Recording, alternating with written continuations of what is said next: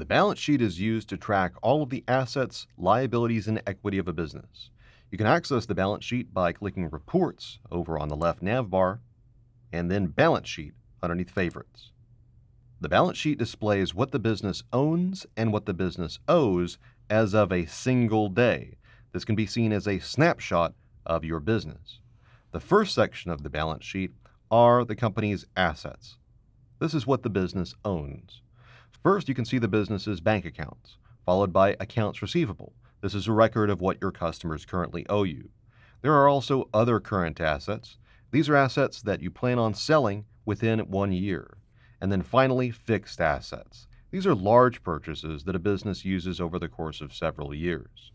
Scrolling down, the second section of the balance sheet is liabilities and equity. This is a measure of what the business owes.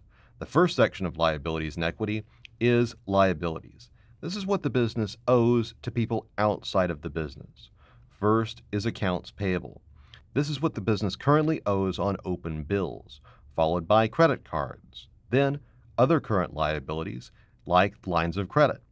And then finally long-term liabilities, which are larger loans that take several years to pay, like small business loans or car notes. The final portion of a balance sheet is equity. This is what the business owes to the owners. Essentially, this is the value of the business from the point of view of the people that own the business. The basic accounting equation at the heart of the balance sheet is assets equal liabilities plus equity. So basically, if we took everything that the business currently owns, so all of the assets worth $52,234.96, sold it all off, the first people that we would have to pay off are people outside of the business.